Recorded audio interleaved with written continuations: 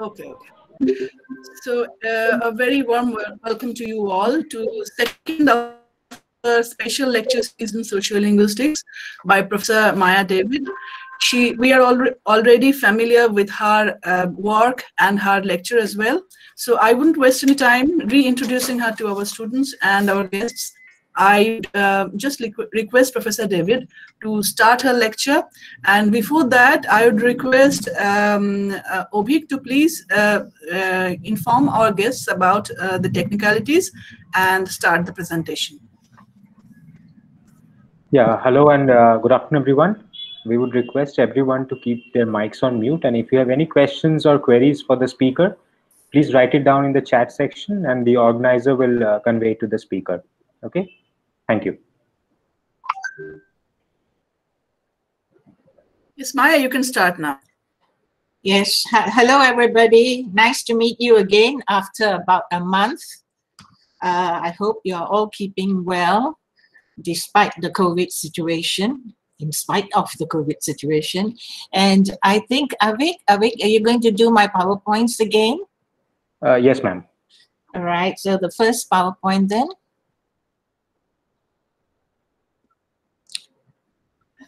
I'm happy to see friends from Malaysia and the Philippines also here.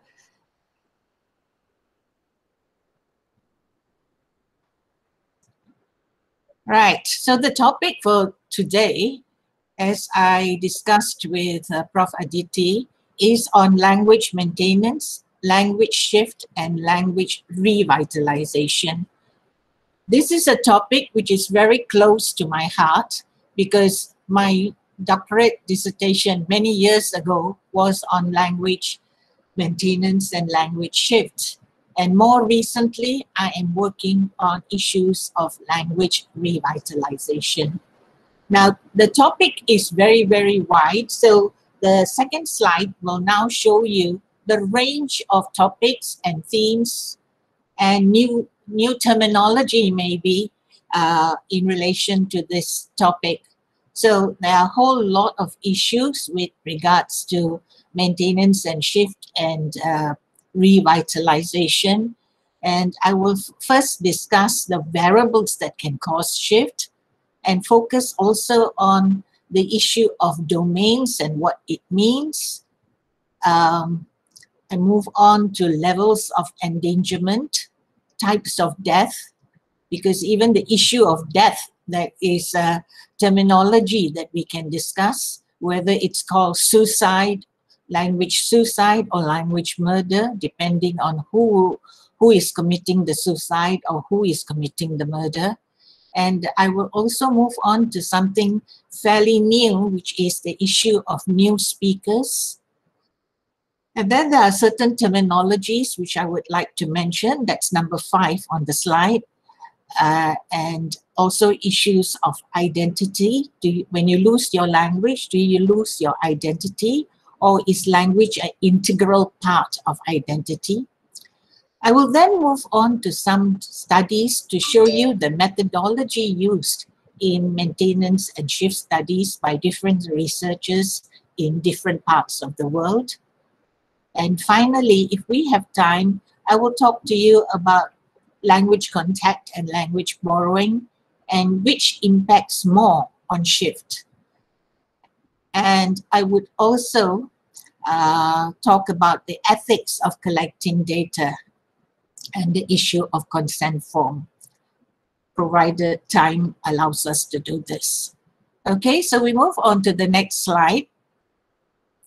Now, definitions, I'm sure you have heard these definitions. What is language maintenance? It comes from the basic meaning of maintain. So it's the continuing use of a language despite the fact that there are other more dominant languages in the region, more powerful languages that empower them, but that this community will still maintain its language because it has pride in using its language. Language shift, on the other hand, denotes the replacement of one language by another as the primary, and this is the focus, the primary means of communication within a community. the shift, for example, my studies have been on the Sindhi language in Malaysia. So the shift away from Sindhi in Malaysia by the Malaysian Sindhi community, it shows shift without death, because Sindhi is still widely spoken in Sindh in Pakistan, and it's being revitalized in different parts of India too by language activists. As I mentioned earlier, do we call it language suicide or language murder when there is a death? Is it a suicide or is it a murder? Well, the normal term of suicide is when a person takes his own life. In the same way, language suicide is when the community itself decides that its mother tongue is not empowering them, and so they shift to another language. Murder, Philipson actually says that many minority and small languages are being murdered by the majority language, and in this case, he was focusing on English and how English has resulted in the murder of many small regional minority languages. Next slide, please. So there are many, many variables to be considered for language shift and why people move away from their heritage language. And I've put as the first point there a whole range, but let's focus on the major issues, although there are many, many issues which cause language shift. And in the last lecture, if you were here, I talked to you about Susan Gall's work and how the women decided to shift to German rather than Hungarian because they wanted to move upwards socially and economically upwards.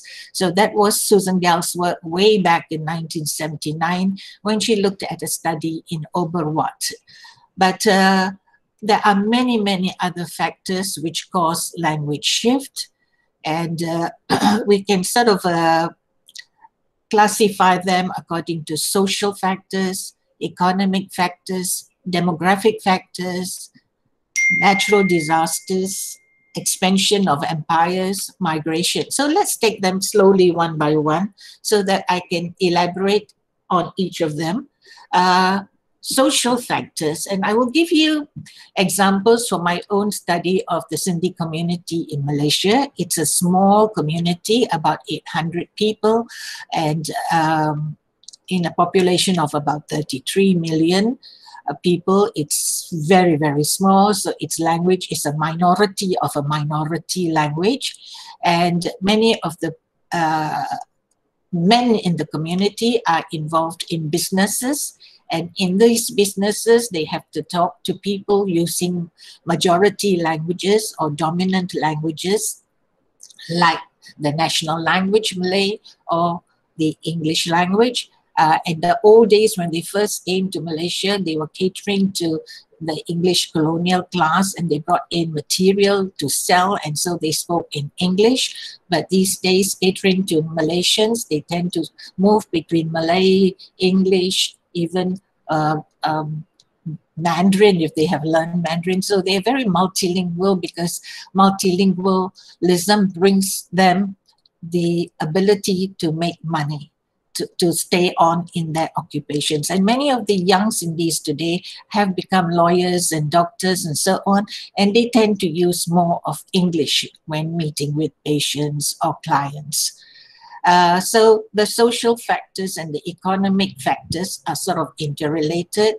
We move on to demographic factors. If you remember Susan Gall's 1979 study, she actually talks about the women who moved to the factories in the city, and then they married the Germans. So marriage comes in, and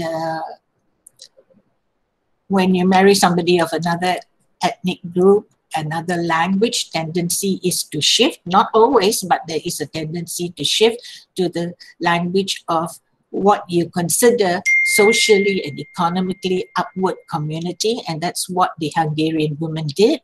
But the young men of the same age group as the women who stayed on in the farms, so that's the rural areas, they stayed on in the farms, they still spoke Hungarian. So you have gender issues coming in, you have rural-urban issues coming in, and marriage coming in. So it's, although I'm saying it as one factor or the other factor, sometimes there is a combination of factors which work together at the same time to cause shift.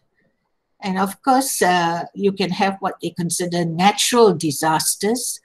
For example, and this is an example provided in many textbooks on how language shift occurs, the eruption of a volcano in an island caused the death of 80,000 native speakers of that language, Tamboran, and resulted, of course, in the death of the language.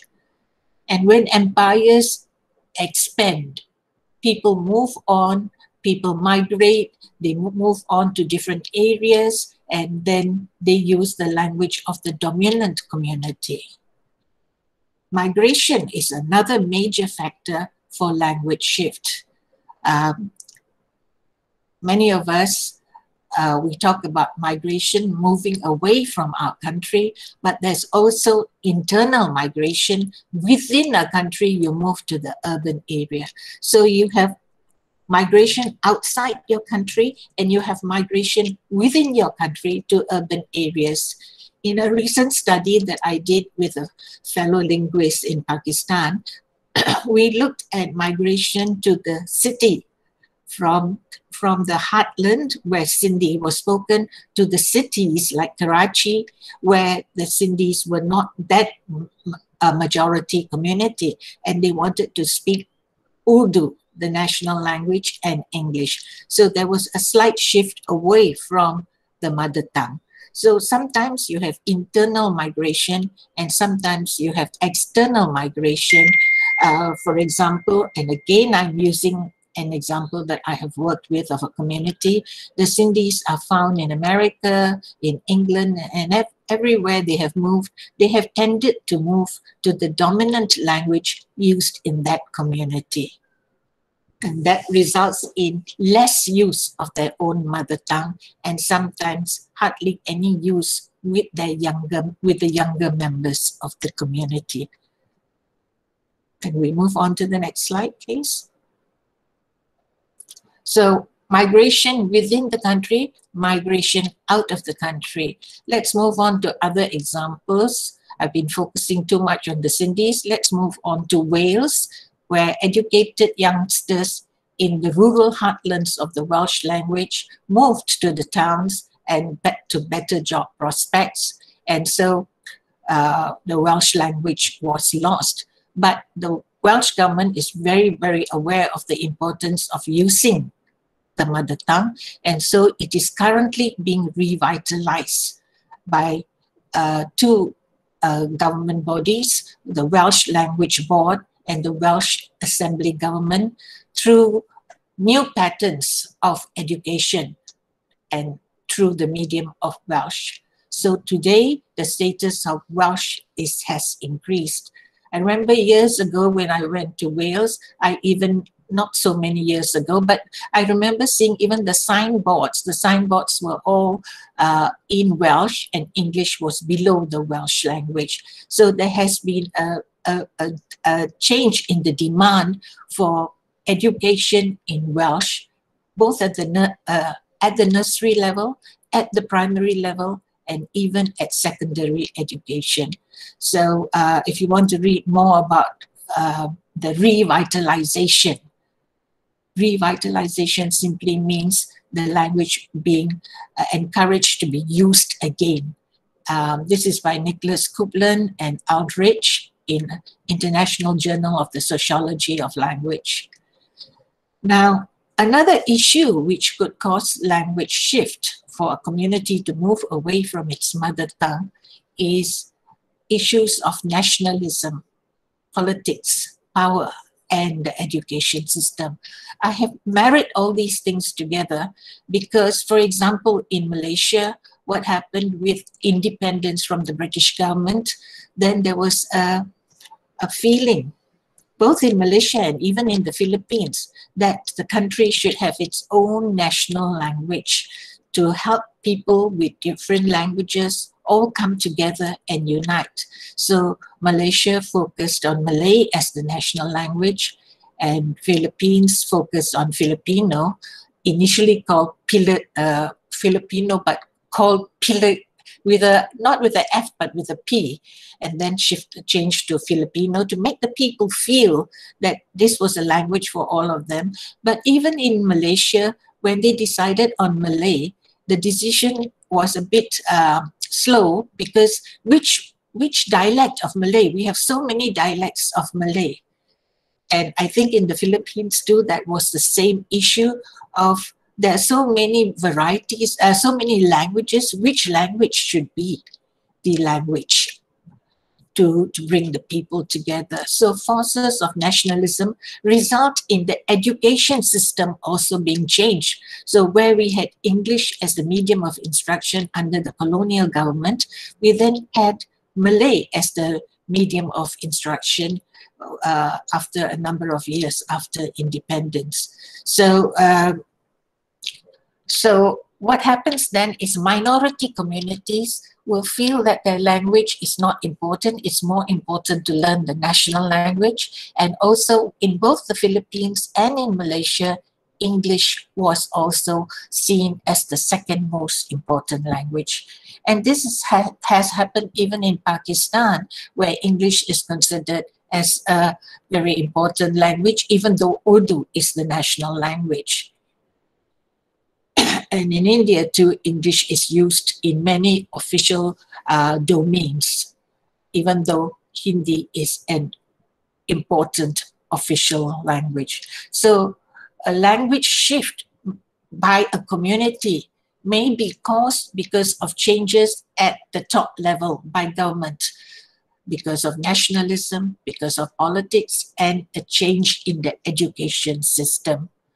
Removing a language from the education system suggests that it has little worth.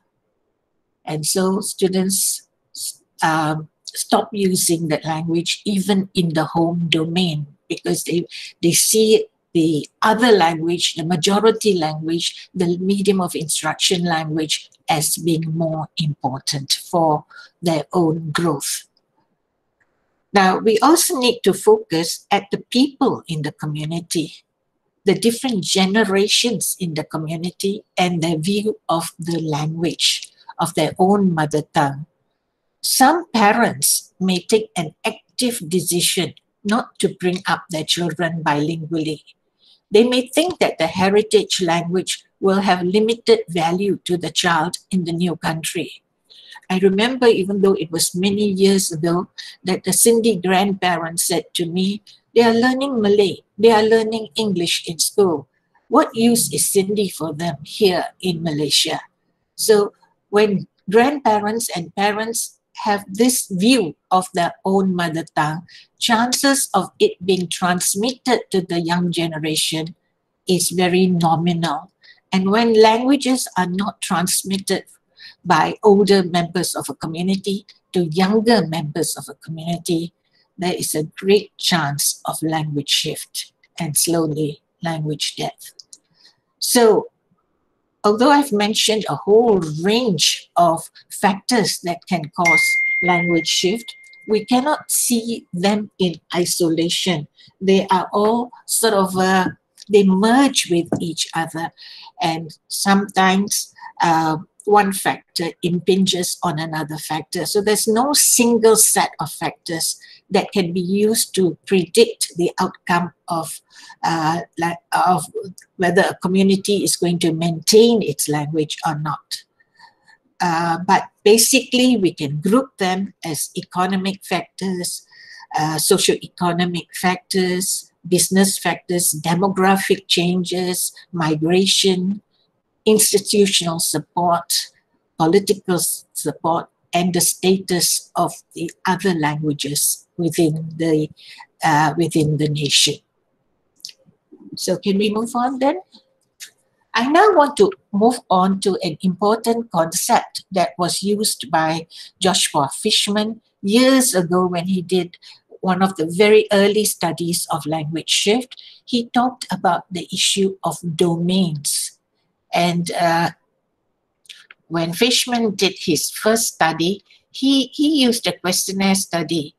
But I'll talk to you about methodology in a short while. But he used a questionnaire study and focused on the domain concept. And in 1989, when he talked about domains, he determined a range of domains: the family domain, the friendship domain, the religious domain, education, employment. But really, if you are going to do a study of language shift or language maintenance, the number of domains you choose to study depends on the community you are studying. So, for example, when I looked at the Sindhi community in Malaysia, for me, it was not necessary to look at the education domain because Sindhi was not being used in schools. Employment domain, many Sindhis were not working for Sindhi employers. So again, chances of Sindhi being used with a non-Sindhi speaker were minimal. So I focused on family domain, home domain. I focused on friendships, who were their network of friends, and also on religion. So the number of domains you study depends on where your community is situated and what the education system and employment levels, whether their mother tongue is needed in these spheres, whether in education or employment. But definitely you need to look at the home domain. You have to look at their friendship. Who are their network of friends? Are they members of the same community? If they are members of the same community, are they using the mother tongue when talking to friends from within the community? And of course, their religion. Have they retained their religion, or have they shifted away from their religion? If they have retained their religion, are they using a mother tongue in the religious domain? So you have to look at public domains and private domains.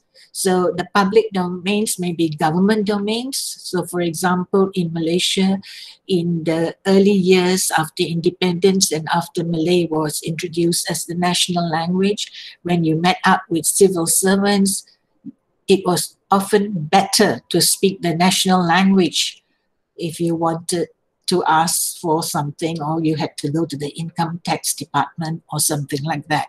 So these are your public domains. In schools, Malay was the national language. You spoke to your teacher in the classroom, perhaps you, and if, perhaps then you would use the Malay language. So in informal domains and personal domains, like the home domain, you would have to study it to see whether the community is using its language. Also, it's in its songs, in its stories, because as Joshua Fishman said, the home is the last bastion of survival for the dominated language. But even the religious domain is important. And the literary domain, the folklore, folk songs, stories, are they being told in their mother tongue or not?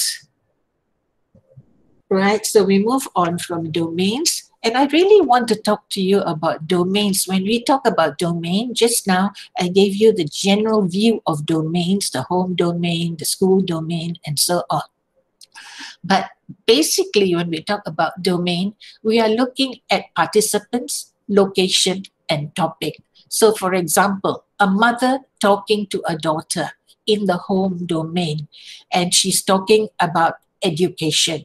Would she use her mother tongue or would she use another language? If a mother is talking to the daughter in the kitchen and she's explaining to her about a recipe, something she is cooking, would she use her mother tongue or would she use another language? So when we talk about domains, it's a constellation of who is speaking to whom, where, and even if it's in the home domain, whether it's in the kitchen, it's in the sitting room, whether other people are around, is the father around, is the grandfather around, for example, and the topic that is being discussed. So when we talk about domains, you have to remember we are looking at participants, location, and the topic. And that will determine the choice of language used.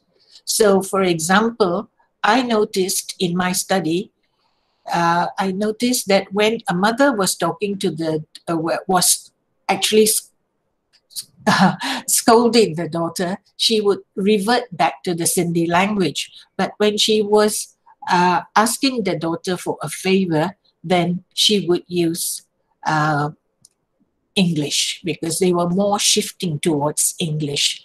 So participant, location, and topic becomes important. And if people start moving to another language away from their mother tongue, even in the home domain, then there is a great chance that language shift will occur as the language loses the last bastion of where the language should be used. All right. So as I said earlier, you don't have to study all the domains. It depends on the community you are studying. And here I would like to show you a study by a Malaysian from Sarawak, Malaysia. As you know, we have East Malaysia and West Malaysia. So she was looking at the language use of 3 major groups. We have many major groups. In fact, we have 130 over languages in the country, but she was looking at the 3 major groups in the Malaysian state of Sarawak. So you can study a region like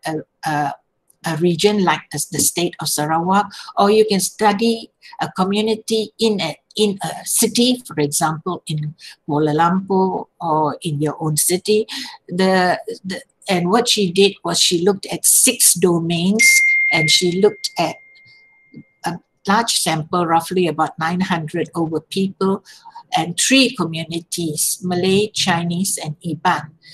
And in Peninsula, we would look at Malay, Chinese, and Indians. But here, the Iban community is a big community in Sarawak. So she looked at these communities, and she looked at 3 major towns, not 1 town, but 3 towns. And she showed that that these people from the different ethnic groups in Malaysia had moved on to Malay, and they used more Malay than English. So it shows the success of the national language policy in the education domain. But she also noticed that the Chinese were moving more towards Mandarin.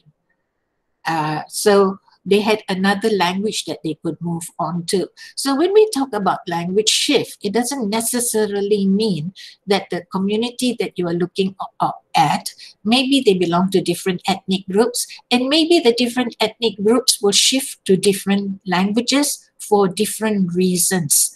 And in this case, the Chinese community, where the Iban community moved to Malay, the Chinese community was moving to Mandarin. Because Mandarin, for the community, they saw it as a language with international standing. And it also was a symbol of their cultural solidarity. So, national language was important, but Mandarin for the Chinese community was also important. I'm showing you these studies to show you that you can focus on people of an ethnic group in a city, or you can look at 2 or 3 major towns within your own region, and you can look at different ethnic groups, and you can look at their attitude towards different languages within the same state. All right, now can we move on? I now want to move on to levels of endangerment and types of death. Now, I will first talk about Fishman and his idea of levels of endangerment. Fishman had an 8-level graded intergenerational disruption scale, in short called GIDS.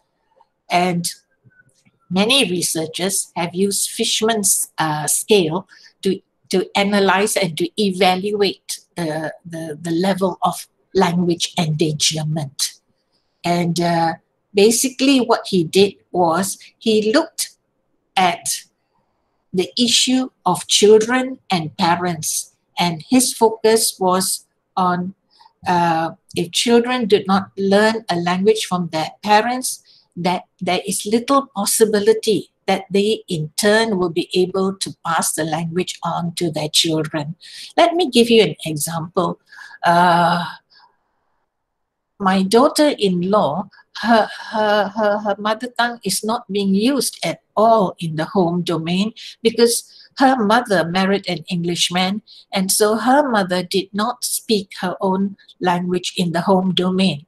So now, my daughter-in-law with my grandchildren, she makes her mother tongue just as a symbolic language. So when there's a birthday, they will use this symbolic language to sing the birthday song. And they'll put up the flag of the country her mother originally came from to represent this notion of identity with that country. But really, living in England for so many years and only speaking English in the home domain with her mother as she was growing up, she sees herself as a speaker of English. Her dominant language is English. So what Fishman was doing is he was looking at language. If you don't learn it from your parents, what is the chance of you using it on to your children, right? So, so Fishman focused on intergenerational transmission. And he said this was a decision made by parents, but not only, this was a decision made by parents, but it was also, the decision was made due to societal and institutional choices. As I gave you the example, the grandfather decided, I'm not going to use Sindhi with them. I'd rather use English with them. They will learn Malay in the school. They will learn English from me. This was the Malaysian Sindhi grandparent. So he made this parental decision regarding the language he wanted to speak with his grandchildren. And so his grandchildren, their dominant language is today English, no more Sindhi. So these are the social factors that Fishman talked about in his Gids. Now, more recently, UNESCO came up with a 6-level scale of endangerment. What do I mean by this? This is an alternative framework for assessing the status and vitality of languages in danger that UNESCO talked about. And they had 6 grades within the 9 factors they mentioned. They had 6 grades from 0 to 5, and you will determine, looking at the language, observing the language, you, the researcher, determine, should I put 0 as nil use or 5 as maximum use to show vitality, 0 to show endangerment, or in between 0 to 5, what level should I put? So UNESCO also focused, like Fishman, on intergenerational transmission. Basically, if the parents or grandparents don't use the language with the children, chances of it being used are nominal. There is danger of language shift. Yes, we can move on. Now, ethnologue came up with another set of 5 categories. So if you are doing a study on language shift and language maintenance, you have to decide whether you want to use Fishman, or you want to use UNESCO, or you want to use ethnologue. Ethnologue came up with 5 categories to characterize language vitality. And here they look at first language speakers. So their focus was not so much on intergenerational use. They were looking at who are the first language speakers. And I will talk to you about new speakers in a short while, because not many studies have been done on new speakers. So that was ethnologue. And then more recently, there has been a research known as expanded Gids, where they use Fishman's Gids, but they asked more questions regarding identity vehicularity, and by vehicularity they mean whether the language, that mother tongue, is being used as a lingua franca or not. They also focus on intergenerational language transmission, just like UNESCO did and Fishman did. They also looked at, so because this is expanded, they were also looking at literacy status, and like the other studies, they also looked at generational language use.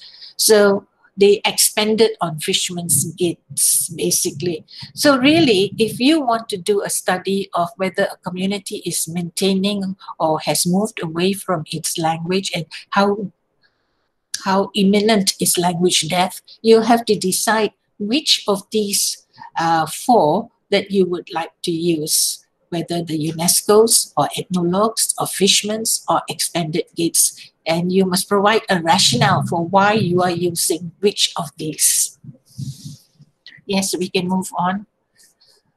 Now, the other thing, I've talked to you a lot on intergenerational language choice, and I now want to move on to language proficiency.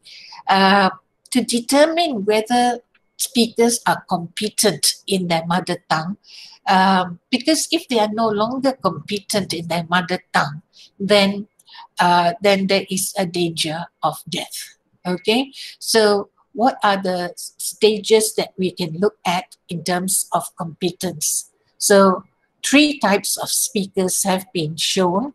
The first, you have young fluent speakers. Now, if you have young fluent speakers who have a native command of their mother tongue, then you can say that this language will live. And in fact, if they show small deviations from the norms of the older speakers, maybe they use a few English words here and there, but they are basically using their mother tongue, then you can say this is showing an emerging variety of the mother tongue with minimal borrowing from other languages, minimal code switching, and these are fluent speakers because the parents have been speaking the language with them in the home domain, and perhaps they even have been learning the language in the school. Now, passive bilinguals are able to understand the mother tongue, but are not able to produce it themselves. So ask yourself, are you a passive bilingual?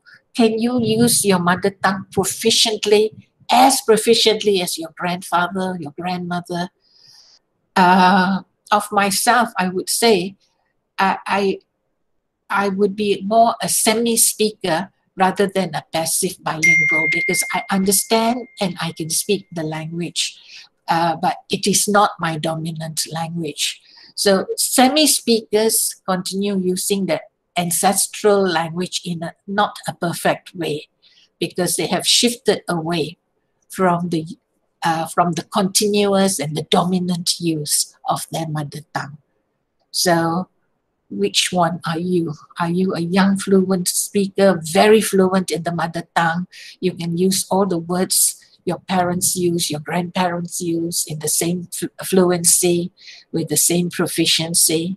Or are you a passive bilingual? You understand, but you can't speak it, you don't speak it. And are you a semi-speaker, where you use the language, but it's not it's not so fluent, it's not so proficient. And so you don't only look at the language choice, you look at the proficiency levels of speakers within the community you are studying. Right, let's move on. Now, we move on to language death. And there are different types of language death. So when we talk about language endangerment, we know that people are moving away from their language, their mother tongue, their ancestral language, but there have been people who have actually distinguished types of death. And Campbell and Munsell in their 1989 study talked about 4 types of death. One they talked about was gradual death. which means the replacement of one language by another. Slowly, the replacement of Gaelic by English in different parts of Scotland due to attitudes, changes in attitudes. If you think, okay, it's better I know English because I'm going to move to London, for example, and the whole a big portion of the community is moving to London to work in London, maybe they will slowly start replacing Gaelic with English. Sudden death. Sudden death, according to Campbell and Munsell, occurs when a language abruptly, very abruptly disappears because its speakers die or are killed. So there is no intervening period of bilingualism. You just move quickly. The last speaker, I would like you, if you have time later, to watch this YouTube of the last speaker of a dying language. And this is the YouTube by Mary Wilcox, who was the last proficient speaker of an Indian tribe. And the language was Wupuchumi. So that's a sudden death. A radical death, on the other hand, when a community stops speaking their language to defend themselves. And Campbell and Munsell cite radical death for many American languages when there was an Indian uprising and the community of Indians were massacred. And so they decided we better stop speaking our language so that we are not identified as Indians. So this is where they made this decision because they didn't want to be identified as Indians, because there was this fear that if you're seen as an Indian, that there will be fear of being killed. And bottom to top death. Bottom to top death is when a language ceases to be used as a medium of conversation. I don't use it to talk to anybody, but I only use it when I pray, or in the religious domain, when there's a community of people meeting and we pray. And so it may survive in the religious domain or even in the literary songs or the folk songs. And again, maybe if you have time, you would like to look at Old Slavonic on YouTube, where they show how languages die. All right? And now the other extreme of language death is ethno-linguistic vitality. And here it simply means that the community as a group is very proud of its language. With each other, they use their language. In intergroup situations, they use their language, and they transmit the language from older generation to younger generation, and so on. So the community is very, very vital in its use. And I found this when we did our study of the Sindhis in Sindh, and in that region of Pakistan, in Sindh itself, we found that the Sindhi community had very high ethno-linguistic vitality. So you can look at the same language in different settings, in different countries, and you can find that in some countries, like in Sindh in Pakistan, Sindhi language has a high ethno-linguistic vitality. I remember when I was leaving the Karachi airport, and the lady at the counter, when we were getting our tickets and our immigration passes chopped, and a lady at the counter was speaking to her colleague in Sindhi, and I was so excited, and I turned to my friend and said, "They're speaking in Sindhi." And so when she heard that, the lady at the counter was so excited that she started asking me questions in Sindhi and which part of the world I came from. So language which brings people together sometimes. So this idea, whether you are from Malaysia or from Sindh or wherever, the notion of the language brought people together, a common language. So, but the same language in different settings in one setting, it may have high ethno-linguistic vitality, but not in another setting. All right, we move on then. So we can talk about language revitalization. They have a lot of words which basically mean the same thing, or language revival, or reversing language shift. It's an attempt to stop or to reverse the decline of a language, or even to bring back to life, to revive extinct language, to revive minority languages, to protect them from loss. Because Fishman says within 3 generations, normally people lose their language, especially if they move away from their homeland. So, and so I've seen that in the case of Malaysia, it's within 3 generations, the Sindhi language is not being used so much, especially by the younger members of the community. I now move on to documenting and using the language.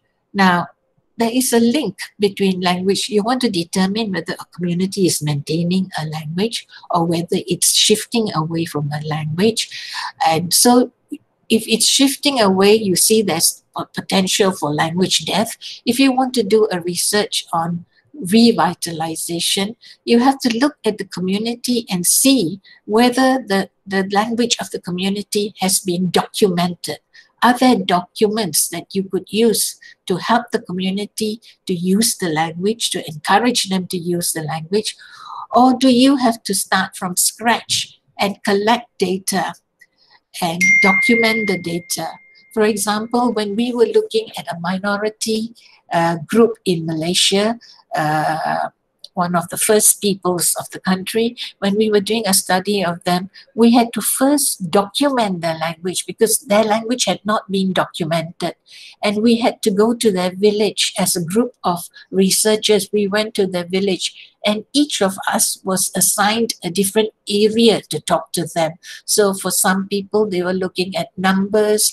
For others, they were looking at things in the house domain, like the kitchen. What do you call the pot in your language? What do you, others were going to the field, and what do you call the tree in your language? And we were asking questions for lexical items. We were asking questions about syntax and grammar and so on. And we had big issues because we had the language barrier. So we would use a non-verbal language to point at things and to ask them, how do you say it in your own language? And so we had to first document the language before we can actually encourage them to use the language. So if there's no documentation, so many researchers these days look at documentation issues.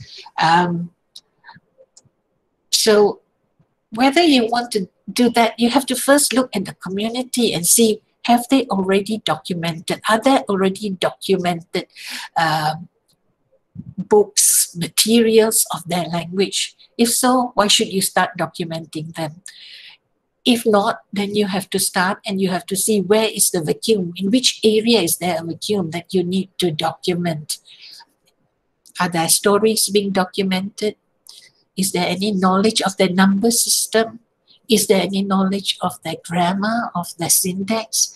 Is there a need for grammar in their language? So you need to find out all this and then you need to document it. You have to create books. You have to encourage, start maybe mini schools, mini classrooms where the language is being taught. But on the other hand, if the language is already documented, let me give you an example again of the Sindhi language, because the language is documented. It's a rich language. There's lots of materials. There are archives of material, libraries of material on the Sindhi language. So we don't have to start from scratch with regards to documentation. But what we need to do is to find out why the community has moved away from the language. How can we encourage people to use the language? So whether you're focusing on documentation or whether you are focusing on psychological issues, attitudinal issues, it will depend on the community, the speech community that you are looking at. So let me give you an example of a study that I did in 2018, where I looked at Sindhi activists, cultural and community group members who are using social media to revive Sindhi language and have started Sindhi websites like Learn Sindhi, Sindhi Sati, meaning friendship organizations, Facebook pages, drama programs, songs, stories, nursery rhymes, folk songs, telefilms, so many things, all through social media to vitalize and revitalize the language and to prevent the language from dying. By the way, moribund simply means the language is dying. So to prevent the language from dying. So these entries posted by the activists are in Sindhi, but the responses, the comments that came from people watching these drama programs, these plays, these folk songs, these dances, they were generally, unfortunately, they were generally and predominantly in English, and very few in the Sindhi language, very few in the Arabic script. And even if it was in the Sindhi language, it was Romanized script. So using A, B, C, D, for example, to say words in Sindhi. But basically, the responses by people watching these things on social media were in English. So it is evident by the responses and comments of the respondents that there has not been a shift back towards the use of the heritage language. In other words, they can understand, to me, it appears they can understand the Sindhi language, but they are not motivated to revert back to the Sindhi language. They're not motivated to revert to the dominant use of the heritage language, Sindhi. So it shows that language activists can do a lot. They've done a lot. There's a group in India spearheaded by Asha Chand, and they're doing a lot to encourage the Sindhis to use the Sindhi language. And they're arguing that the use of the language will bring the community together.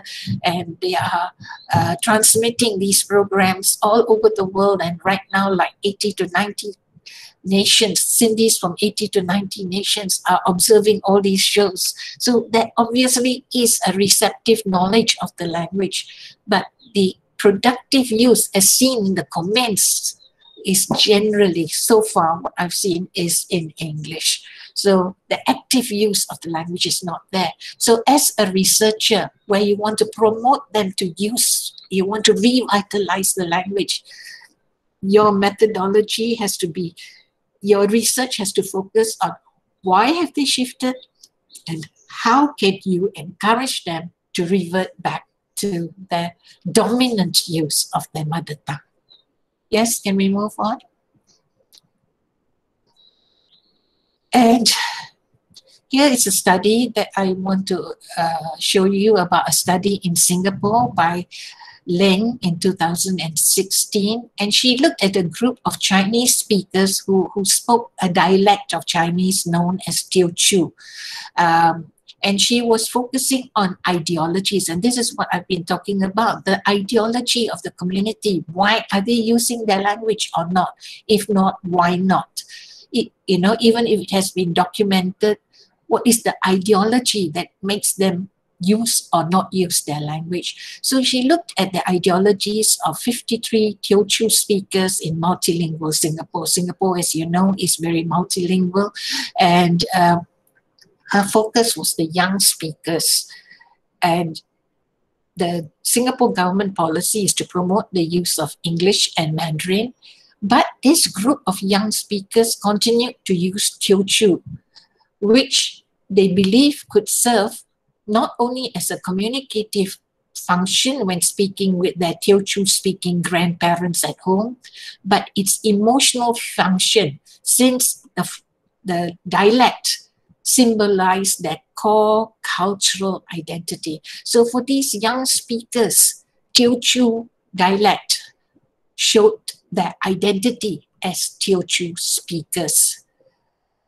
And they believed, and this is a realistic view that living in this multilingual world, that English was good. English helped them to get to Western science, technology. Mandarin was good because you had Mandarin schools in Singapore because it focuses on Confucian ethics and values.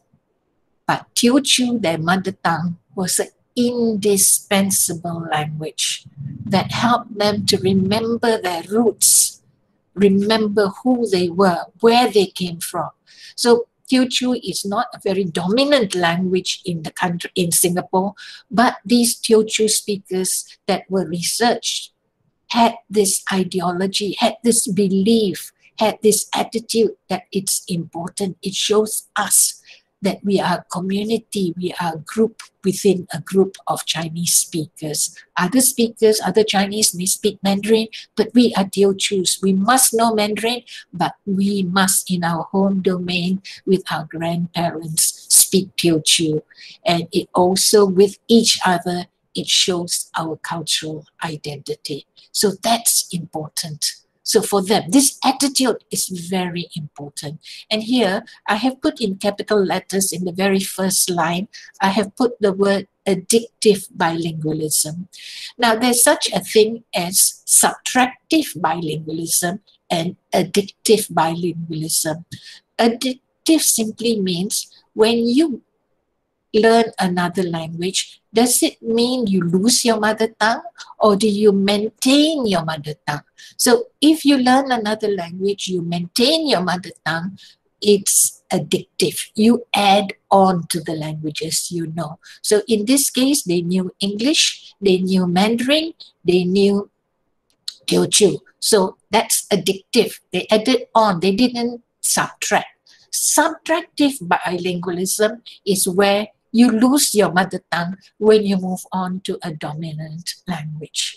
So these days with multilingualism, people have what we call dual language competencies. Dual language doesn't only mean two, it means more than two, and posits that the acquisition of a mainstream language does not necessarily mean the loss of your mother tongue, the loss of your identity as a speaker of that language. All right, so we have addictive bilingualism and subtractive bilingualism.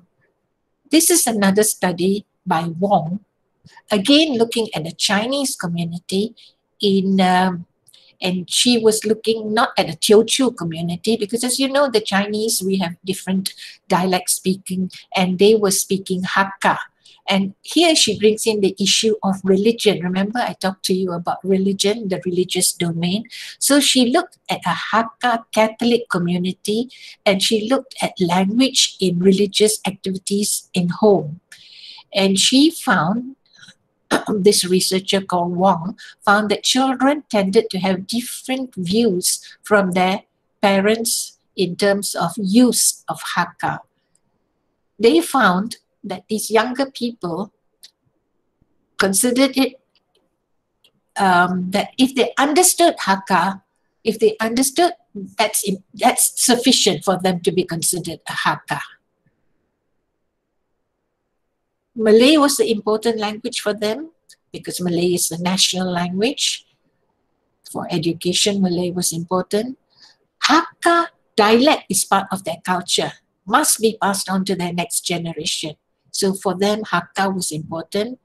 Mandarin was important because you have many Chinese schools that teach Mandarin is the medium of instruction, and it's an identity marker of being a Chinese in Malaysia. So Mandarin is seen as important. But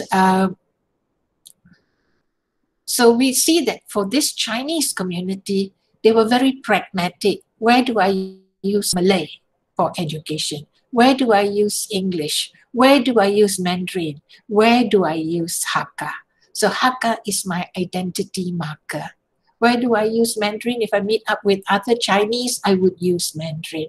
If I meet up with other Hakkas, it is an identity marker. So whether it's, again, I'm again showing you that attitude, attitudinal, ideology are important issues to look at perceptions about a language. And these perceptions, these attitude or these ideologies can vary across generations. Next one, please. Next slide. Now, I move on to a concept that is often used these days by a lot of linguists, and this is the concept of translanguaging. And this is actually meshing of languages, mixing. The word is used is meshing. I put it in bold for you. Meshing of languages, meshing of dialects, mixing them all together. And Kurt Christiansen in 2016 wanted to look at Singapore. I've given a lot of examples of Malaysia and Singapore. I tried to find examples of India, and I actually went on the web and typed Indians in India and language maintenance shift studies, and I couldn't find too many studies. I found a lot of work by Kavita Rastogi, but I couldn't find many. When I said Indians, they normally took me to Telugus in New York and so on, to different parts of the world. And I do hope that you will do studies of the various Indian groups in India. Anyway, Kurt Christiansen in 2016 wanted to look at Singaporean family members and how they looked at language policy in everyday face-to-face interactions. And in Singapore, we have English, but we also have a variety of English, which is seen as a mixture of many languages, and a low variety of English known as Singlish. And he discovered that Singaporean children and even some parents in the Housing Development Board community negotiated this government policy by resorting to translanguaging strategies. That is the mixing of languages. So in one utterance, you would have a mixing of Mandarin and the dialect, Chinese dialect, Teochew, or English, or even the lower variety of English, a mixture of English with local varieties known as Singlish. And it's actually vibrant, but we as linguists, as pure linguists, some pure linguists tend to look down on this, but this is reality. This is what people are doing. So they mix languages together. And in America, Kana Raja actually did a study where he looked at Tamils. Kana Raja comes from Sri Lanka, but is settled in America, and he's done a lot of work on translanguaging. And he did an ethnographic study looking at the life of Tamils, young Tamils in Lancaster, in the UK, and in Toronto, in Canada. And he noticed that they displayed what he calls multiple identities. So according to the activities in which they were participating. So for example, if they were with their family at a religious gathering, they would probably use their mother tongue. But if they were meeting their friends, there would be a mixture of Tamil and English, either British English or American English. And they shuttled, they moved between different languages, English, Tamil, or a mixture of both, depending on who they were speaking with, older or younger or peers, where they were speaking with these people, and what the domain was, whether it was a religious domain, what was the purpose of the talk? Was it to negotiate friendship, signal friendship, or signal ethnic identity, that we belong to the same community? So this is the reality, We talk in theory about maintenance, we talk about shift. The reality is, in a multilingual world, being multilingual speakers, we tend to move from one language to another, and sometimes we merge the languages together too. Let's move on.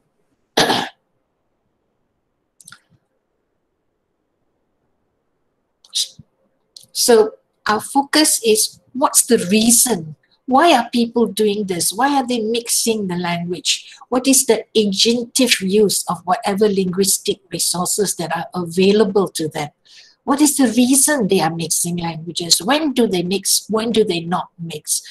It is to achieve their communicative aim. So as I said, if they want to show identity, maybe they use their ethnic language. If they want to show difference, or they want to show that they are mixing more with English speakers, then they would use more English. So such everyday practices have resulted in what Kanaraja calls code mashing, but it's nowadays known as translanguaging, also code mixing, code switching, and actually there are so many terminologies used to show this mixing and mashing of languages. So different researchers have used different terminologies, and I thought I would share with you these different terminologies. Like Blackledge and Crease, they use the word flexible bilingualism, meaning you move from one language to another or you mix the languages.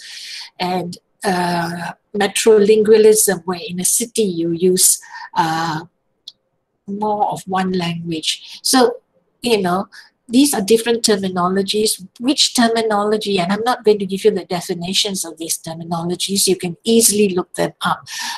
But basically, the current one that is being often used is translanguaging.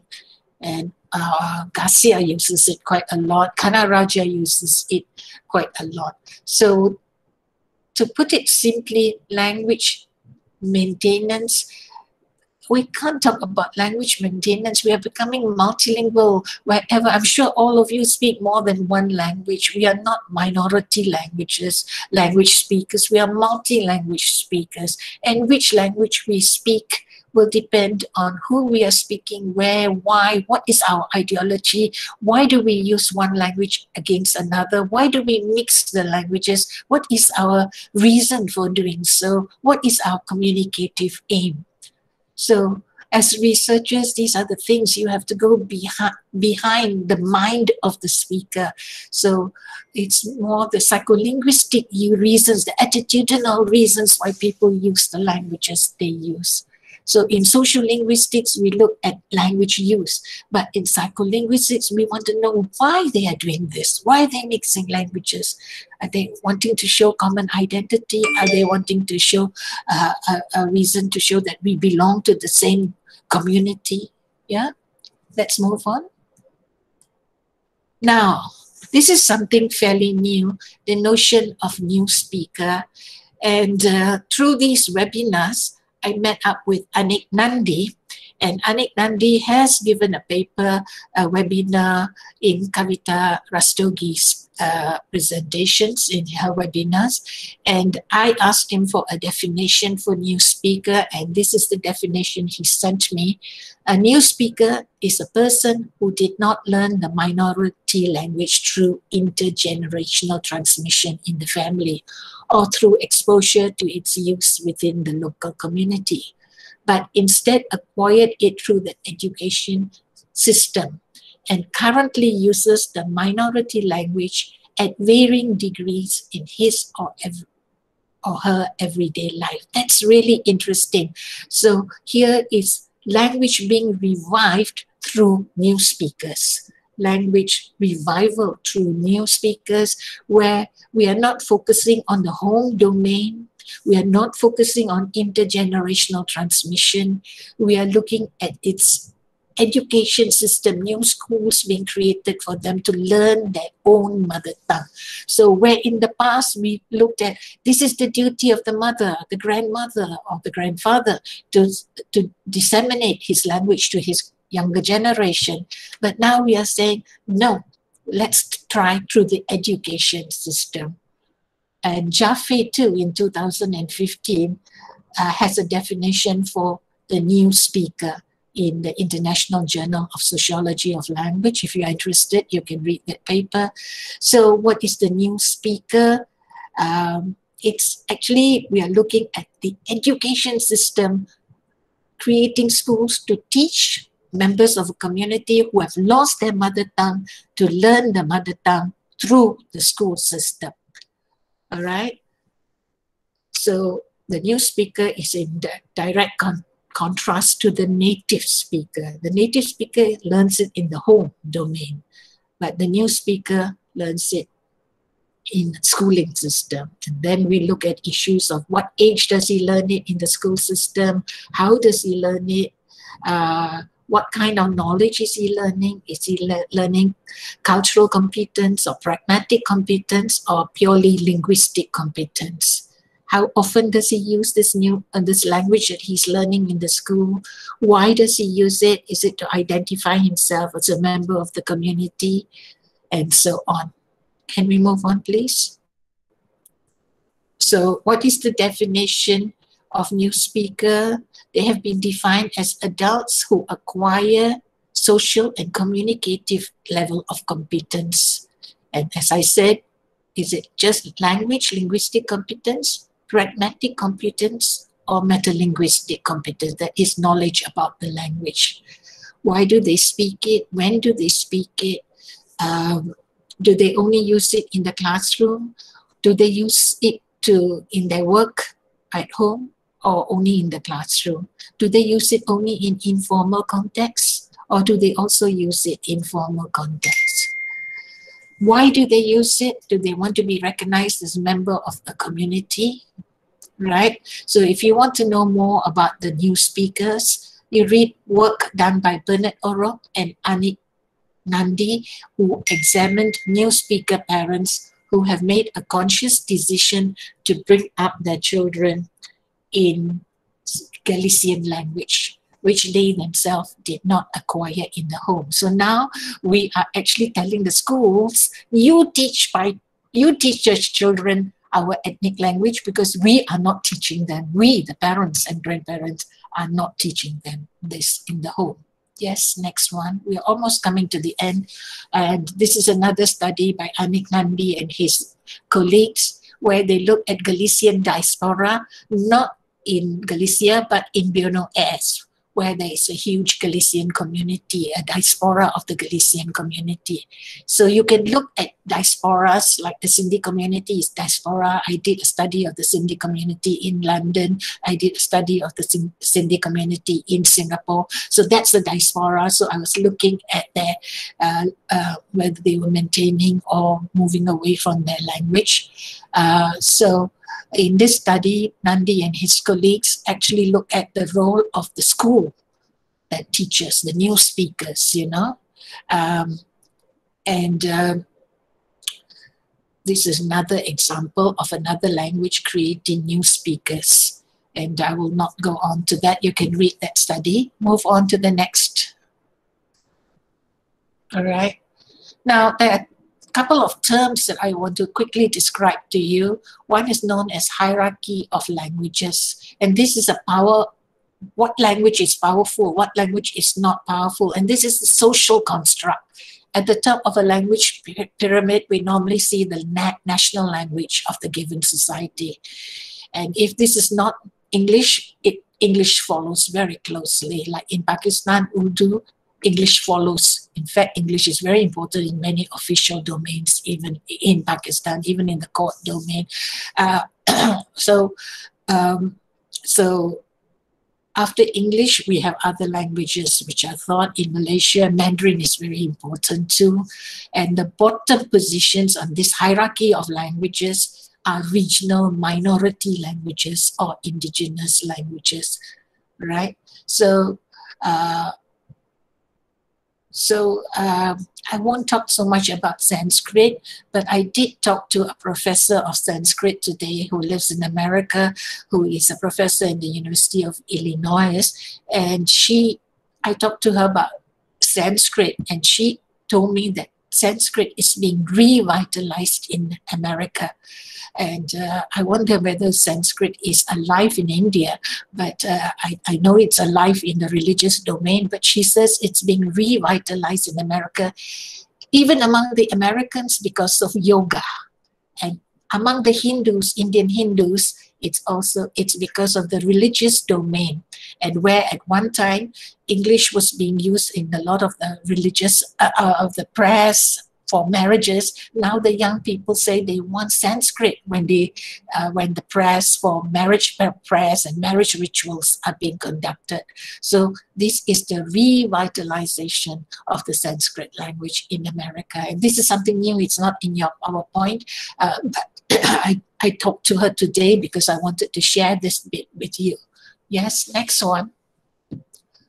And now we talk about minorities. I talked to you just now about languages, and we have different types of minorities that, so we have what we call the dispersed minorities. The Gypsies, the Romas, the Sindhis, they're spread all over the world. They have no home country. These are known as dispersed minorities. Would they maintain their language or would they move away from their language? Then we have diaspora minorities like Turkish communities in Germany. When I went to Berlin, there's a whole Turkish community and they tend to live apart from the Germans. So they tend to maintain their language, but they learn German too because this is the language of the school. Then you have what as sub-state minorities, where, for example, the Basque or the Catalans, where they are given the rights to maintain their own language because there's a fear that they might, if they are not granted these rights, they will become a threat to the stability of the larger nation state that they are part of. So minorities languages, as I showed you just now, digital means, especially during this COVID time where social media and digital means have become so important, digital means are being used to revitalize languages. And let's move on to the next slide. And these are two terms that I want to talk to you about. I've talked to you about addictive and subtractive bilingualism, but I want to talk to you about folkloralization of languages. This simply means language, the minority language, the mother tongue, is restricted only to politically insignificant contexts like songs and dances. Co-modification, on the other hand, means the language becomes a commodity, from the word commodity. So Raman, in his book, in his article, Language in Society, Language Ideology, Identity, and the Commodification of Language, explains that in the call centers of Pakistan, what happens is a lot of Pakistanis have to learn to speak English with a near native American or British accent because the language brings them a job, brings money. So in the call center, when they are answering, you can know they have to take near native accents, so they're not recognized as Pakistanis speaking English, but people who are American speakers or British speakers. Okay, yes, let's move on. Diglossia is another word that you should know as students of sociolinguistics, where you have more, where languages are important to you. And this is an example of a minority ethnic community, one of the first peoples in the community in Malaysia, known as a Semai community. They have an in-group language and an out-group language. So when they speak to outsiders, they use Malay, but in their own community, within the own Semai people, they use their in-group language. So this is diglossia, where you have the sample population have a high perception of their own language, their Semai language and their Semai vitality. They have a positive attitude towards their language because they perceive it as being a substantial part of their identity, their cultural identity. But at the same time, living in Malaysia, they have to mix with others, so they use Malay with others. So diglossia, the use of more than one languages, equals stable diglossia. Yeah, next one. I won't speak too much to you about identity. This is a whole new research area, but I just wanted to alert you about the issues of identity. If I don't speak my language, how else can I be known as a member of the community? The argument that was put was that without your language, you lose your identity. Now, is that true or not? Woodward comes up with the identity theory, and he talks about cultural. He says, apart from language, there are cultural patterns. The food you eat, the clothes you wear, this makes up your individual's worldview. And so your cultural norms from your own community can be seen in the the clothes you wear, in the religion you follow, in the food you eat, in the friends that you have. So these are the cultural issues. But I think that the issue of identity without language, because many research papers, they talk about language showing identity. But if you want to move into a new research area, perhaps you can look at, if you have lost your language, if you have moved away from your mother tongue, how is your identity depicted, your identity as a member of that community? And this is something that you should think about as a new research area. There's a word there in the last line, portmanteau identities, where you live in a different country, but you also have your cultural experience, your lived experience, and you mix with other people, but you mix within your own community too. So you have what we know, what we call a portmanteau identity. Like, for example, in Malaysia, I would say I'm a Malaysian Indian, but a lot of my friends say we are Malaysian Sindhis. So whether you want to be known as part of your ethnic community, or you want to be known as the larger Indian community. So that's the portmanteau identity. How do you identify yourself? Next one. Now, I wonder how much time I have. I just want to talk very quickly to you about methodology. How do you collect all this data? How do you do research about maintenance or shift or vitality? How do you do this? And there are many, many ways. And I have actually collected a whole lot of methodologies and a lot of research to show you. But because of time factor, I will go very quickly through it. You can do it like what Aziz and Emery did. They were looking at Aceh. And what she did was she started talking to people of the Acehnese community. She started talking to them in Acehnese. And then she wanted to see what their response was. And because the Acehnese are also Indonesians, so they would answer in Bahasa Indonesia, they would answer in the Indonesian language rather than in Acehnese. So this was a way that she collected data to see if she starts the conversation in Acehnese, would they reply in Acehnese? And she found that many of her respondents would not respond to her in Acehnese because they did not see her as an Acehnese. They would respond to her in Indonesian language. So for in-group, but with their own friends who were Acehnese, they would use Acehnese. So remember, I told you about attitudinal. With my own people, I use my mother tongue. With you, outsider, I better use the national language, Bahasa Indonesia. Next one. Now, this one, I think I did mention to you. And basically here, the researchers looked at the languages used by older and middle generation. I put it in bold in the second paragraph. And they noticed that the middle generation used code switching and multilingual conversations, which I talked to you about, mixing of languages, meshing languages, all right? And one variable that caused this was maybe inter-ethnic marriages, Hokkien marrying a Teochew, for example. All right? So this was a study. You can look at these studies later, but here I've put in bold what the results were and what the methodologies were. All right?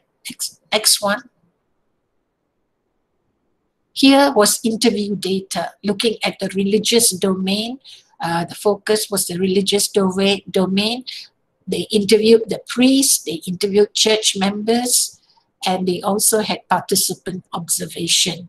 And they noticed what was the language used in the church, what was the ideology. I keep focusing on ideology because the ideology will affect the choice of language. What you think about a language, about your own mother tongue, who you're speaking to, and what language should I use with this person depends on who the person is, what the topic is, and where I'm speaking to the person. Next, please. Yes, this is a repetition. Next one, please. All right. Now, here I want to, this is important. Please be sensitive to the community you research. We should always be sensitive to the people we are studying. You know, you see, this community is not using their language. Maybe I should revitalize the language. Maybe I should start schools for them. Maybe I should make them new speakers of the language. But linguist Peter Leddy-Forget in 1992 explained that some Kenyan communities were proud that their children were growing up speaking national language Swahili rather than their own mother tongue. Why? Because this was an opportunity for the young people to escape rural poverty. So you see, we cannot force a community to start using its mother tongue. We cannot force it upon them. We must know why they are moving away from their mother tongue, you know.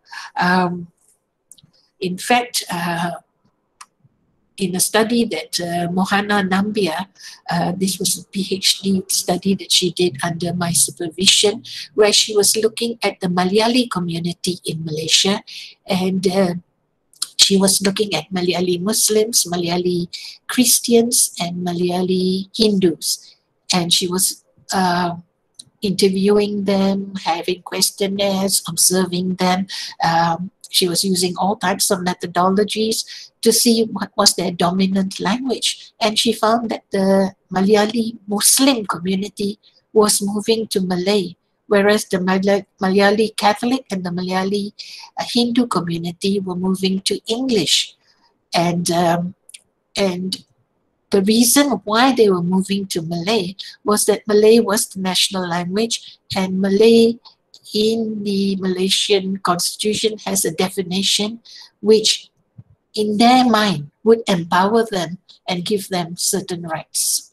So different communities have different reasons. So here, in this study, Leddy-Forget actually shows that this community wanted to move away from their tribal language. They wanted to speak the national language, this Kenyan community, because they wanted to escape rural poverty. So as linguists, we don't come in and say, they're losing their language, you must help them to use their language. No, we have to find out why. Why? And once we find out why, then only can we make a decision, how do we help them? Do we need to help them revitalize their language or not? As linguists, we think it's very important to maintain language because language is so rich, language. You learn so much from language, but we need to find out why have they shifted away? Is there a reason?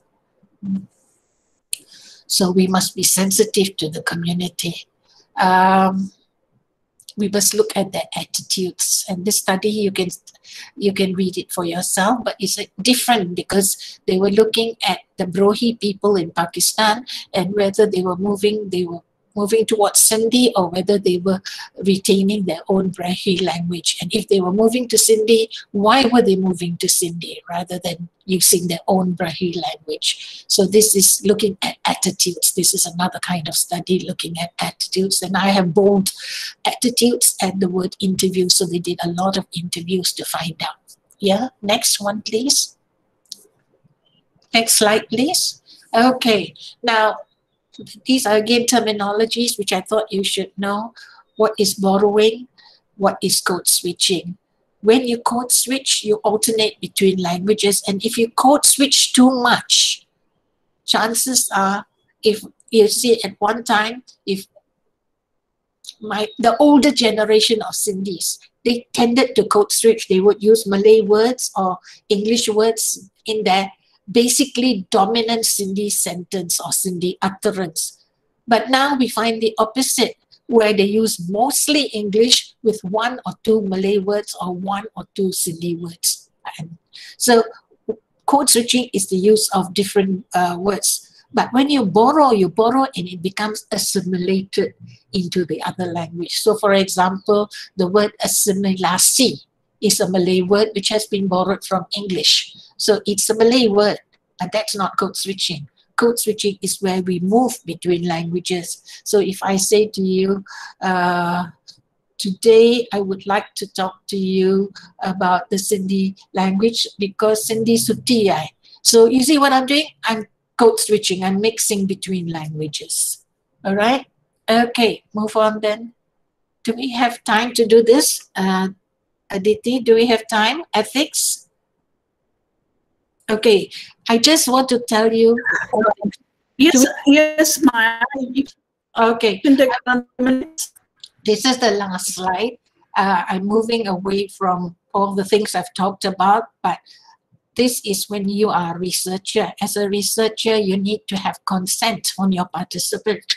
And I noticed that in all my years as a lecturer and as a student, no one talked to us about consent forms and consent participation. So I thought maybe very quickly I will talk to you about consent. So if you are doing a study, you need to get information. To get the information, you must get the consent of your participants.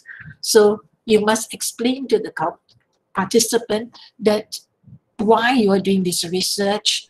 You must make sure your participant is not so young that he understands, is competent to give consent. You're not saying, I will give you $10 or 100 rupees if you do this.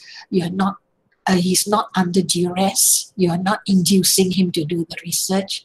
You have to tell him you can withdraw from this research anytime you like. And you must get him to sign an information sheet so that next time, if anybody wants to point fingers at you, you have the information sheet which the participant has signed that he's willingly participated in this research. And the information must be written in a language that the participant can understand, where you have your title of your study. You have a brief summary of what you hope to achieve in your study. For example, I want to know what is your dominant language. I want to know what's the main language you use in school or in the house. You have to tell him how the data will be used. I'm using it for my thesis. Is there any risk to the participant? No, I'm just asking you for some information. There's no risk to you. Or if there's a risk, you must tell them what is the risk. All right, next slide. So this is an example of a form that you could give to your participants. You invite them to take part in your research project. You ask them to read the information sheet.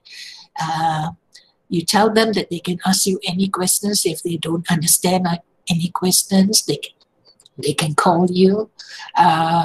You tell them you're interviewing 20 people or 50 people about what? About maybe their choice of language, whether you want to see whether the language they choose, there's a correlation between this and their level of education. You tell them that you're asking the same question from everybody, and you need it for your dissertation.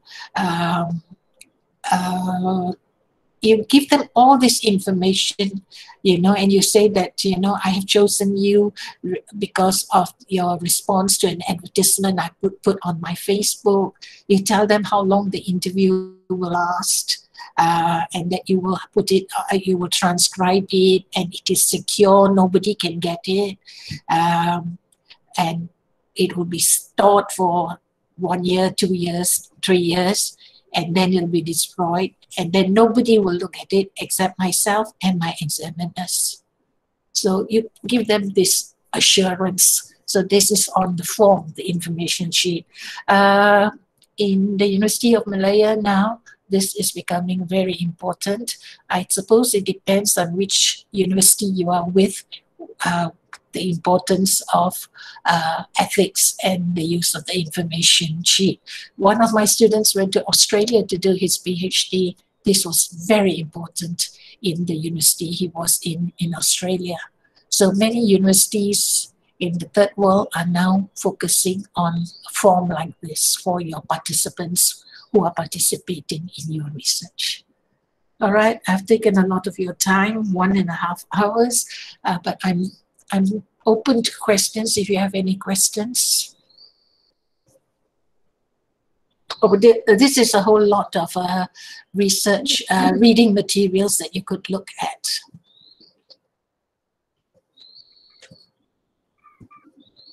Thank you very much, Maya. As it always is, it's a pleasure to listen to you. It's very enriching. I'm personally benefited, and I'm sure all the students and all the guests that have participated into today's presentation will be benefited from your lecture. And especially the topic is so relevant, and we are seeing it everywhere. Even COVID is affecting this whole situation very uniquely. For example, the indigenous people speaking endangered languages are disproportionately affected by COVID. So this is also affecting more towards language shift and death. So we have a few questions. For that, I have a theoretical question. I was wondering what are your opinions on this? You have talked about translanguaging, and especially in postmodernist view of linguistics, which denies the existence of separate individual discrete languages. How do we situate the whole study of language shift within that concept, where we are denying the existence of languages, separate languages, that is? You see, when people shift away from their languages, we know that people do tend to shift away. But then there may be addictive bilingualism, or there may be subtractive bilingualism. And I think in today's modern world, with multilingualism becoming so much of a feature, many communities speak more than one language. In fact, when I did the study of the Sindhi language in Malaysia, I was afraid initially in the early parts of the study that I would find that there was subtractive bilingualism. In other words, they move away from Sindhi and they move towards English. But in fact, it was addictive because they moved away from Sindhi, but there was addictive bilingualism because they learned English and Malay. So many of them are now bilingual in English and Malay, and it's the older generation who have a receptive knowledge of the Sindhi language. They may not use it, but it's there. It's understood. It's a receptive knowledge of the language. So in relation to your question, multilingualism is here. Minority languages, communities are losing their minority languages, but they are gaining other languages. So whether they want to retain their minority language, as I said earlier, you have to focus on their ideology. Why have they left their minority language behind, their mother tongue behind? Why? You know, we need to find that as linguists, we cannot just focus on, we must help them revive, we must help them to revitalize, you know? Did I answer your question? Right. Yes, because we need to rethink our whole concept. We want all languages to flourish, to continue living on, but then there are so many factors. There are so many factors that are into play. So we have to, as a scholar, we have to be mindful of all these factors that are coming into play. And we have a question from our student Anandita Roy. She's talking about language and identity in the context of bilinguals who always use code switching and code mixing in their conversation. So what kind of identity do you think, as a scholar, we should ascribe them? Which is the dominant language in their code mixing and code switching? Which is the dominant language? I think I would look at the dominance. Can you answer this? Sorry? Yes, ma'am. Good afternoon, ma'am. Yes. Yes, ma'am. Yes. Yes, ma'am. The dominant language is supposed to be the identity, but in that case, if you consider us like we are Bengalis, that is supposed to be our cultural identity. But we are not using Bengali as much as a Bengali is supposed to do. We are using English. We are using Hindi. In that case, we are not even using our own mother tongue. So then, what is our identity? How is the fact that you are using Bengali and you are enmeshing it with other languages, you're mixing it with other languages. There must be a reason why you are using Bengali, English, and Hindi, you know. So when you mix the languages, you do them sometimes consciously, sometimes unconsciously. All right? Right. So if you were to look at that, you would want to see, why am I mixing languages? Remember, I was talking to you about psychological reasons why people mix languages. Sometimes they do it consciously, sometimes they do it unconsciously. It's become a part of their speech patterns. All right? I am very aware that when I'm speaking in a webinar, I need to use only English. But when I mix with my Malaysian friends, I tend to mix two languages, a little bit of English and a lot of English and a little bit of Malay. So I tend to mix, and there's a reason for that. Identity, also partners within the same nation, right? So why do you mix Hindi? Why do you use English? You ask yourself these questions. And if you say your dominant language is Bengali, is that because you want to show your identity as a Bengali? I think in these questions, we need to ask the speaker questions like why, and make them aware of the reasons. And sometimes they may say, no, I always do this, you know. But then it's a subconscious reaction to language choice. I hope I've answered. Yes, ma'am. Yes, ma'am. Yeah. I think I can add that we can also question the whole question itself, because we can also question whether the concept of identity is a static one. Identity can also be dynamic. We don't have a single identity, but multiple.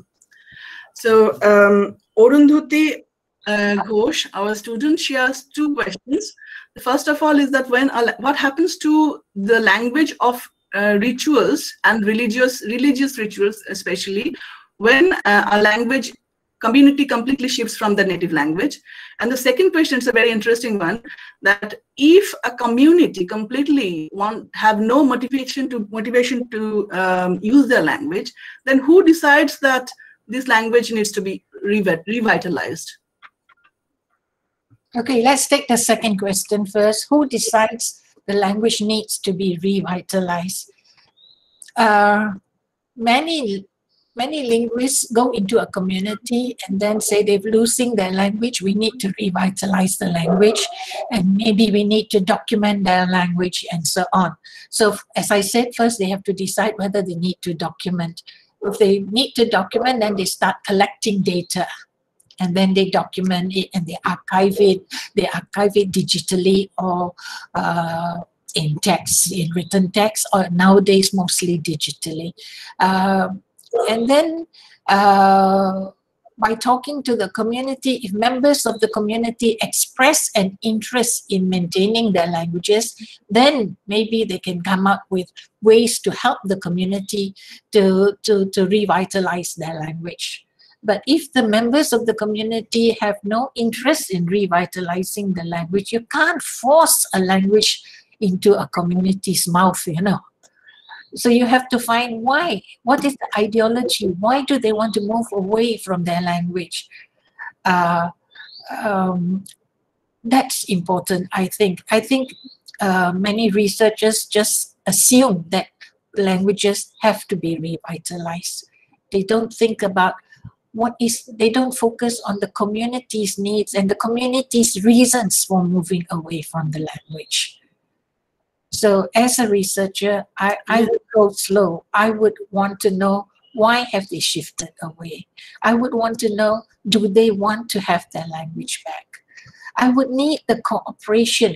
I just listened to a talk by a doctorate student from London just two nights ago, and he was saying that we need the cooperation of a community when we want to revitalize their language, when we want to document their language. We need to work hand in hand with the community.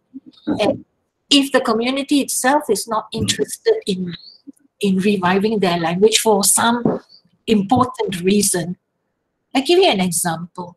In Malaysia, at one time, soon after independence, we had schools. We had one school in Kuala Lumpur which had Punjabi as the medium of instruction. Over the years, the number of students entering that school, Punjabi speakers, they stopped going to the school and the school was closed down. So it is the community itself that did not see a reason for going to a Punjabi, going to a government school with Punjabi as the medium of instruction. All right. So we have to see what are the needs of the community, of the ethnic community, and whether they have put premium on their mother tongue. So that's the second part of your question. What was the first part? Sorry. What was the first part? Who was the first one? Was the first part was what is happening to the religious language of the rituals, especially the religious rituals. Okay, I was just telling you that I was talking to Professor Rajeshwari in University of Illinois. She's a professor emeritus in the University of Illinois, and she was saying to me that at one time, in certain religious rituals for wedding ceremonies, there was a bit of mixture of English, but now the young people want the Sanskrit traditions to go back. So there is a revival and interest in reviving Sanskrit in the religious traditions. So she is actually working on a research manuscript on revival of Sanskrit. So it is the needs of the community that have come forth, which has resulted in this need to revive Sanskrit, because the community wants it, the young people, for their religious rituals, especially their marriage rituals, wedding rituals. Any more questions? Thank you very much, Maya. We don't have any more questions, but I think you have answered all the queries very satisfactorily. And yes, we need to, as a researcher, I think we need to go back to our descriptive analytical position, even in sociolinguistics. Rather than prescribing that you should be using this language, we should just try to find out what is happening. If they're shifting, if it is really a suicide, then are there some abatements for the suicide? We should focus more on that rather than revitalizing the language, probably as sociolinguist. That's what I think, and I think that's what you suggested as well. And in this context, you mentioned Anik Nandi's work. He is doing very good work, especially focusing on family language policy. And we were very happy to welcome him in one of our webinar series a few days back. So our students are familiar with his work. So yeah, that kind of work can give us a real good insight about what is happening within the community, instead of giving taking a view from outside and deciding what's best for this community. So it is basically we'll look at within the family, what are the motivations that are happening. So once again, thank you very much. And before we end this program, I would request our research fellow Moporna Shen to please offer a formal vote of thanks. Moporna? Yes, ma'am. Hello, everyone. Yes. At first, I feel privileged to be able to convey the vote of thanks on behalf of my department. And firstly, I would like to express my sincere thanks to Professor Dr. Maya David for delivering this beautiful lecture on language maintenance, shift, revitalization, and explaining us all the factors and reasons behind it, and providing us with different examples of different situations that take place in different countries. This lecture was really helpful to us. to me particularly and all the students, I hope, as we could relate the situation that we face in our community and as a country as a whole. So thank you so much, ma'am. We are really fortunate that we have you with us today.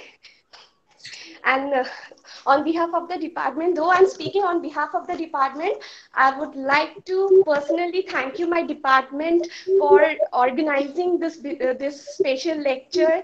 And definitely, I thank the host and the whole student team who made it possible, who put in so much efforts to make it possible. And last but not the least, the participants for their active participation and for paying attention to this lecture and staying with us till the last.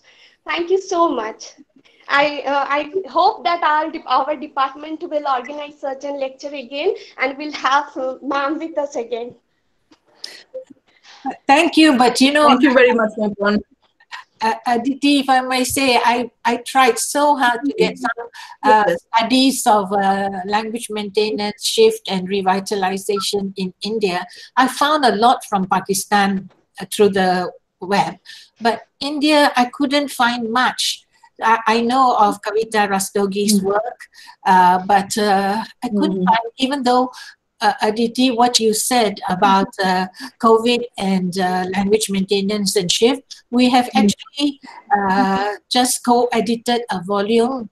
Many of the writers are from India, and they are talking about how the COVID has affected maintenance and shift and how information about safeguarding yourself during COVID can be transmitted to these minority communities in different regions of India, and how this information can be transmitted to them in their language so that they understand how to be secure during these dangerous times.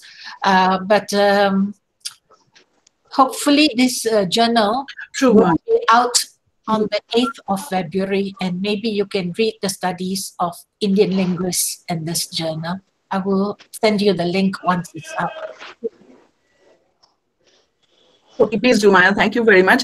In India, I feel we are more focused towards documenting languages rather than focusing on the attitudinal factors or ideological factors. I try a little bit, but there are very few works you have correctly mentioned that. Yes, we should. I also think we should focus more about the attitudes and the ideology, the factors that go into language maintenance rather than document. Yeah, documenting is, of course, very important, but along with it, we also need to focus on these factors, the real sociolinguistic factors. So thank you once again. Thanks to all the participants. And yes, we do hope to welcome you once again in our department in not a very distant future. I enjoyed sharing with your students. Thank you. Thank you, Maya. Bye. Bye, ma'am. Bye. Thanks.